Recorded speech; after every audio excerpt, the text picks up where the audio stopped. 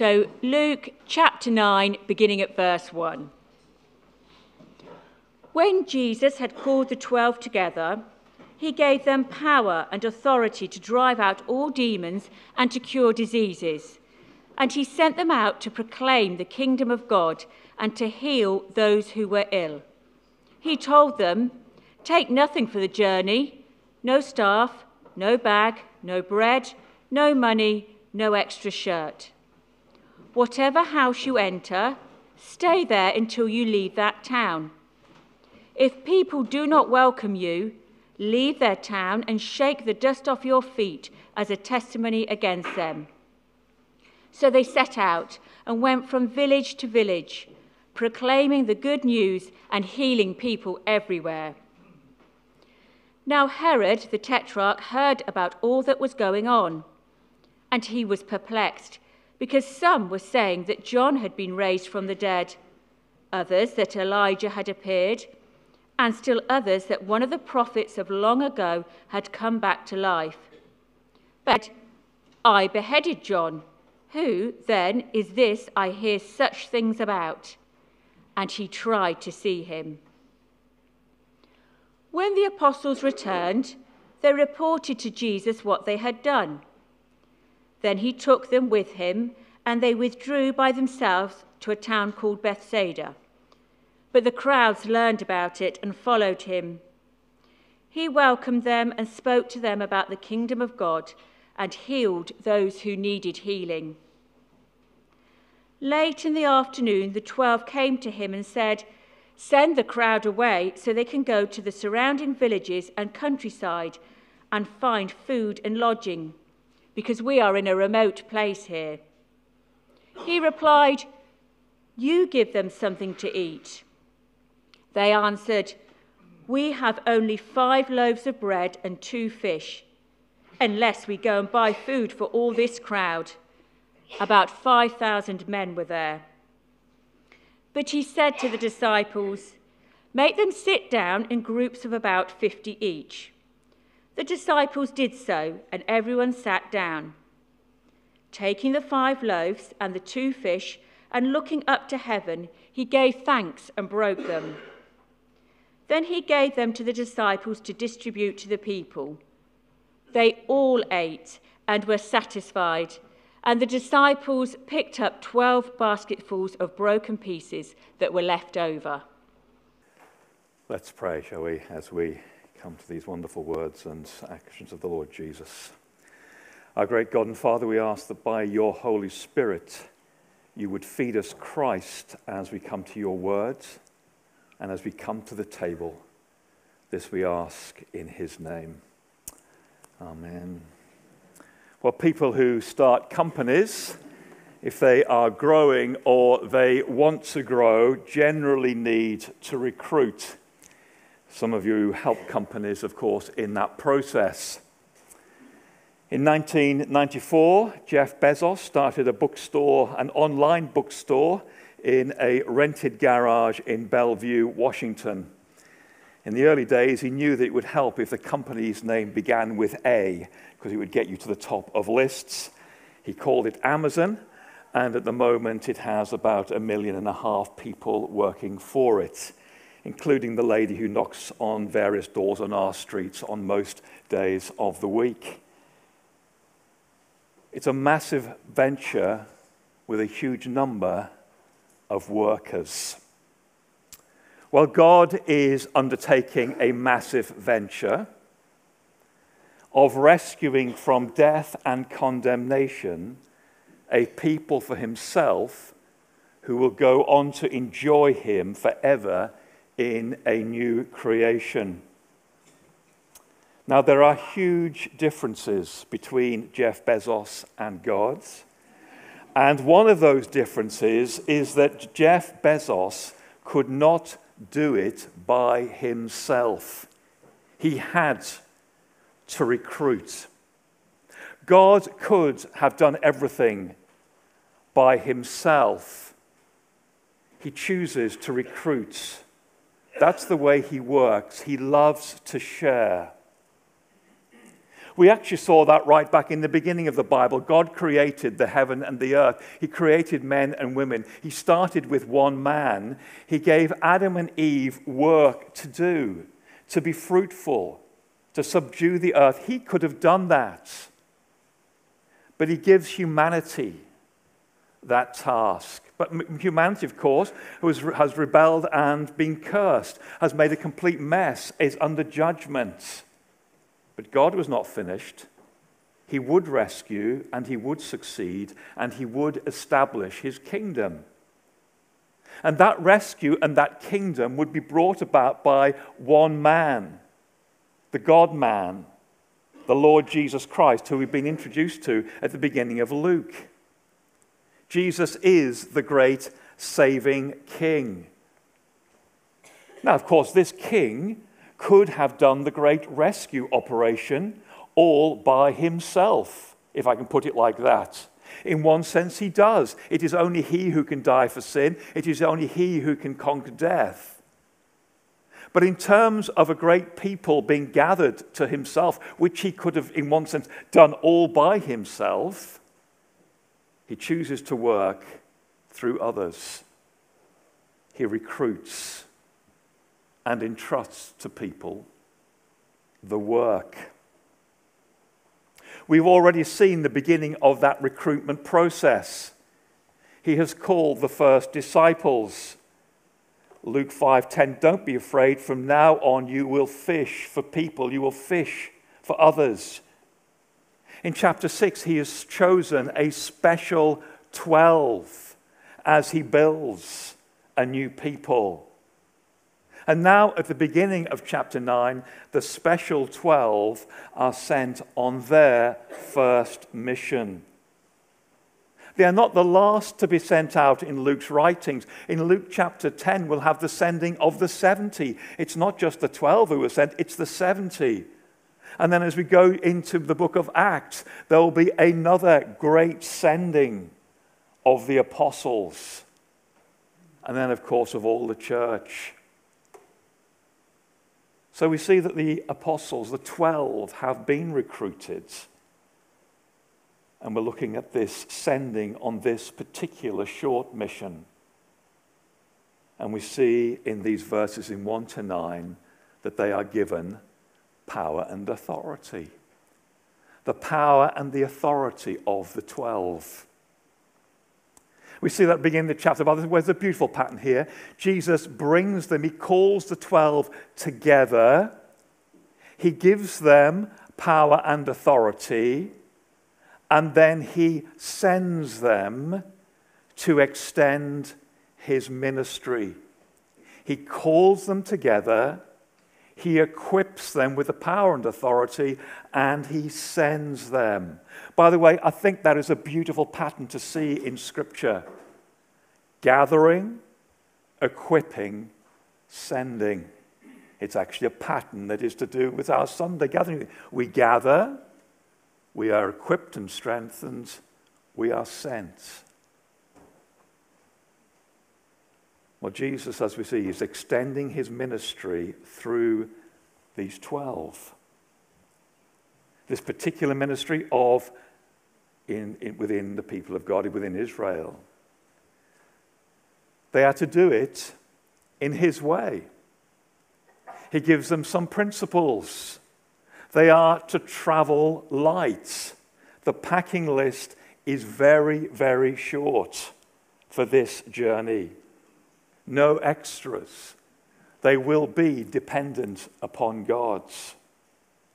When they get there, they are not to move around. They're not to spend their time fretting and thinking about their accommodation, not to think about the better offers when they come in, the biggest place, the better food. Stay in one place, stay focused on the job. And if they get rejected, they are to shake the dust off their feet and leave the unrepentant community. But that shaking was to be a testimony against them. It was to say, you have rejected. That is dangerous. And they go out, and they are successful. But there is, in these verses, a shadow over their mission. As we've seen Luke's gospel unfold, as we will see it, that shadow is there right from the beginning.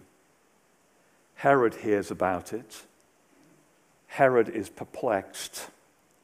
He asks the question there, what's going on here? What's going on? Well, there's various explanations. Maybe John has been raised from the dead. Maybe this is Elijah. Maybe this is one of the other prophets. But Herod said, I beheaded John. Herod wants to see him. I take it that is not good news. The next time that Herod will appear, it will be deep into Luke towards Jesus' execution. You see, the mission happens in the shadow of danger and death. The mission is kind of drawing attention of those who are very, very hostile to the cause. What do we learn from the sending of the 12, the sending of the special 12? He doesn't send everyone out here. He has a big group with him. We know the group already is much bigger than the 12. What do we learn about the sending of this special 12? And how does this help Theophilus? And Luke's gospel was written for Theophilus that he might be certain about the things about which he's heard. How does this help him to read about the sending of the 12? Well, I think here what we're seeing is that these special recruits, this special 12, were given authority and they were given power. Just as they would be given authority and power to be apostles, to preach, to teach, to be witnesses to Jesus. You see, we rush and put ourselves in the place of 12. No, let's look at the 12. And these 12 who are being specially set aside, specially empowered, will do their work in Jesus' way. Now, this just may sound obvious. I think what Luke is showing, and he's showing Theophilus, is that Jesus was preparing and planning for how the good news would spread. That all of this mission, now here in Luke 9, later with the 70, with the apostles after, with Pentecost and beyond, was all Jesus' great plan. He was training them up. He was setting them aside for this mission. And these 12 would have a special place in it. See, I think it would have helped Theophilus enormously to know that the 12 were special and had been set apart. Because Theophilus was going to hear the gospel from the 12, as we do. The apostolic writings are what basis of what we believe the gospel on. And we see that these 12 were set aside from the start and empowered, even to help Jesus in this early stage of his ministry. And that's important for us. We must give thanks for the 12 and the way that God used them to give us the words. That this wasn't something the 12 dreamt up after Jesus had gone. This is something that had been planned and prepared. These are the foundational apostles with authority. And they are being trained to work in a particular way, not to be greedy, to be dependent upon God, not to worry about where they were staying, to warn people who wouldn't listen. So I hope I've shown you it's all about the 12. That it was a training exercise for them that we might know who the 12 are and have confidence in their teaching. But does it have any bearing on us about the way that we work for the kingdom? Are there any principles here? We need to be careful, of course, to take these. We need to look for principles. I doubt whether if you go out to some friend's house and you talk about the gospel and they don't believe you, I'm not sure it would help the gospel if you started to shake the dust off your feet as you left. Or gospel workers that we send out, they would not thank us if we just gave them this as a packing list and a support package as they went. We've got to be careful, but there are principles speaks to us of dependence, a right dependence on God's. It speaks to us, I think, about contentment. One of the things that is most destructive in the Christian life is a restless pursuit of better stuff. It speaks to us that, yes, about lovingly warning others. So the 12 are sent on their mission. And they must have been very pleased. They must have been excited to have that power to heal. And they come back and they report it. And then, of course, we move into this next section of Luke, and they're quite deliberately by each other. Because next up is the feeding of the 5,000. And here, there is something of a come down for the disciples. Because here we see the failure of the 12 and the power of Christ. You see, if the sending out of the 12 shows that they were given power and authority, next up we will see that the special 12 have limitations. You see, when they get back from their successful mission, Jesus withdraws with his disciples. It may be that he was withdrawing from Herod. Jesus' Galilean ministry is coming to an end, and it might be just he's pulling away, and just it's the time to move south. It may be he's withdrawing with his disciples because they need to have a debrief and just a refresh after their ministry. But if they all thought they were going to get some peace, they were to be disappointed. The news spreads, and a huge number of people make their way to find him. What does Jesus do? And this is unique to Luke. What does Jesus do when they come to him? What do you do? What do you do after a long day? What do you do after you've been working for days and days and days and you are exhausted? What do you do when you're just with those close friends who you'd like to hang out with for a little bit, or maybe with your family? What do you do when the doorbell rings and it's someone who wants to come and talk? What do you do when the phone goes off again? What did Jesus do? Verse 11.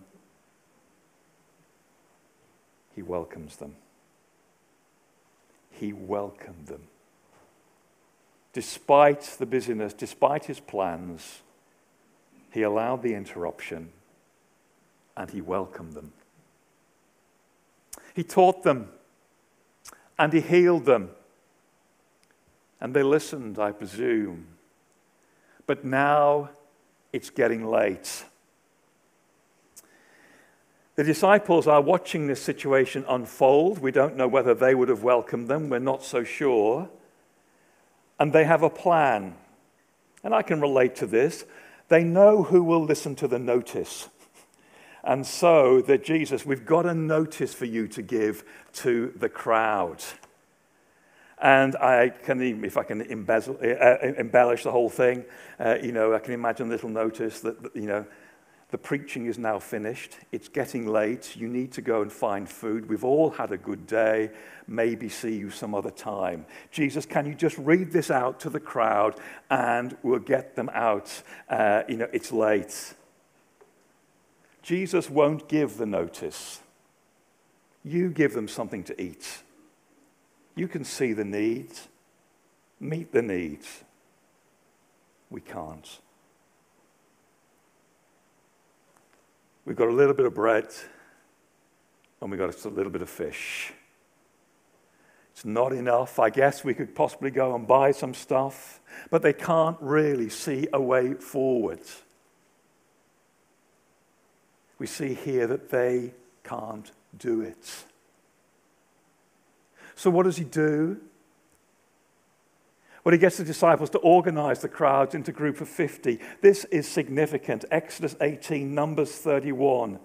Moses does that sort of thing. This is Exodus picture, the great rescue of God providing for the people. Everyone sits down and he takes the 5 loaves and the 2 fish. He looks up to heaven, he gives thanks, he breaks them, and he gives them to the disciples to give out.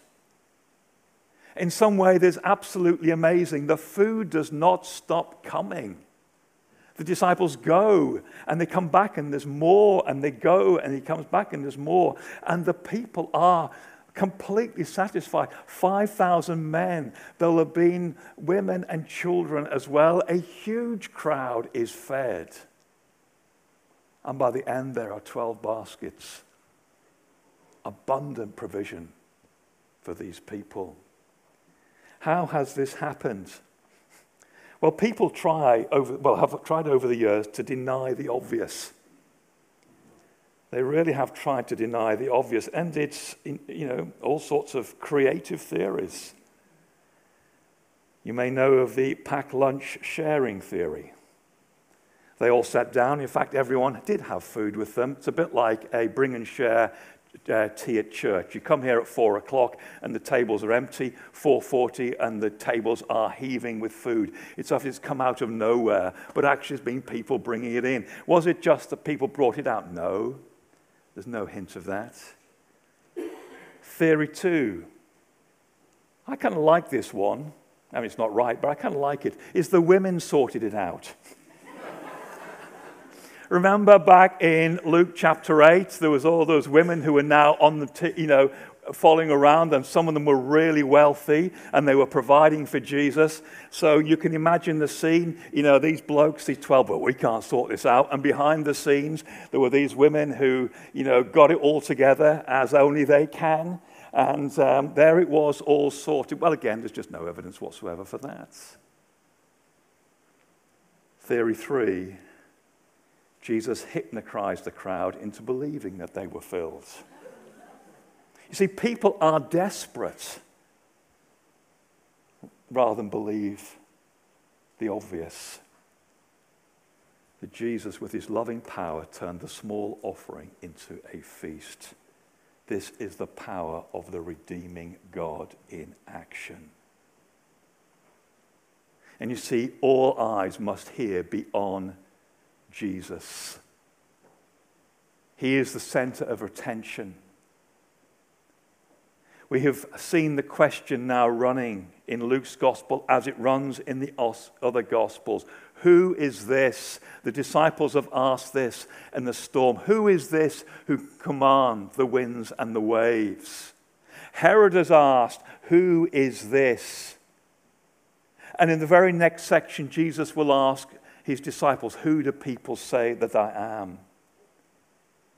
Here in this miracle, we are seeing confirmation of what we already know if we have been reading Luke with any sort of close attention. We have seen him raise the dead. We have heard him forgive sins. We have seen him conquer demons. We have seen him calm a storm. He's Lord over nature. And now with a prayer, he turns 5 loaves and 2 fish into a feast that feeds thousands and thousands of people, and does so abundantly. Here is a Jesus who welcomes people, feeds them, teaches them, heals them, brings them to the kingdom, and gives them the kingdom. He is the Savior, the saving God, the promised Messiah, bringing about a new exodus, a new rescue, and feeding his people abundantly in that process.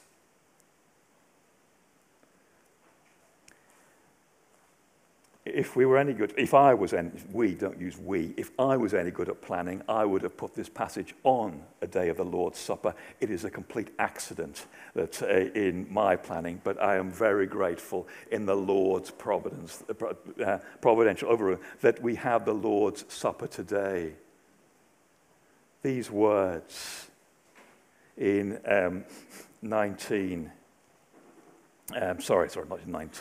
in 16 and 17. Let me read them to you again. taking the 5 loaves and the 2 fish, looking up to heaven, he gave thanks and he broke them and he gave them to disciples to distribute to the people. Later on, we will hear very, very similar language in Luke 22. Let me read that to you. 22:19. And he took bread, gave thanks, broke it, and gave it to them. Jesus feeds his people that they might live. He fed them here, he feeds them at the Lord's table. He gives thanks. He breaks it. He gives it to them. And as we come to the Lord's table this morning, Jesus feeds you. He is the host. He welcomes you. It is his pleasure to feed you salvation, the forgiveness of sins, and new life, which he provides for you in Christ abundantly. What about lessons here for the disciples? They were given power and authority, and they were successful on their first journey. But their failure, I think, with the bread was a reality check. I don't think it's there to humiliate them. It just shows what they can do and what they can't do. See, as the mission goes forward, yes, they are given authority, but they do not have the power to save anyone. Only Christ can do that. Christ will use them. They will get the people to sit down. They will distribute the bread. They even provided a little bit in the first place. But it's Christ who feeds. Christ who saves. It's almost these two together. Yes, the power and the authority that disciples have, the special 12 have. But in the end, everything comes from Christ. It is Christ that we give out. Christ who equips and empowers. And Christ who saves. Their ministry will be, in one sense, giving what Christ gives to them, and they will give Christ to the people, the Savior to the people. And as we head towards the Lord's table, I just want to say, I think there are here vital lessons for us as we serve God. We who are workers for God. We are each recruited into our own role. The 12 had a special role, but we are as well recruited. And we are to give people Christ in our teaching. And we are to serve people with what Christ has given us. I'd like to land with these verses, which are favorite verses of mine, from 1 Peter 4. I read them every Tuesday morning as I start work. I'm going to pick it up at verse 9. You may want to turn, you may just want to listen. 1 Peter 4:9, offer hospitality to one another without grumbling. Of course, we offer hospitality because the Lord Jesus Christ was himself hospitable. Each of you should use whatever gift you have received to serve others as faithful stewards of God's grace in its various forms. In other words, you are to use what you have been given. Yep, very clear so far. Listen to this. If anyone speaks, they should do so as one who speaks the very words of God. They are not your words. They are the words that have been given by God for the good of the people. If anyone serves, says Peter, they should do so with the strength that God provides. Those two things. If you speak, you are giving the very words of God. If you serve, you are serving with the strength that God provides, so that in all things, in all service, in all that we do for Christ and in Christ's power,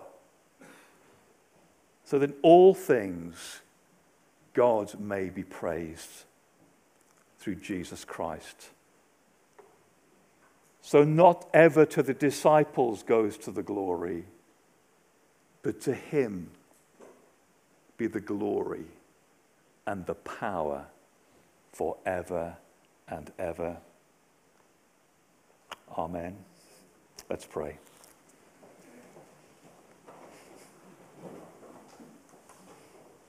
Father, we thank you for the Lord Jesus Christ, the great rescuer, the great Messiah, the great Savior, the one who in compassion welcomed the people and fed them through the disciples.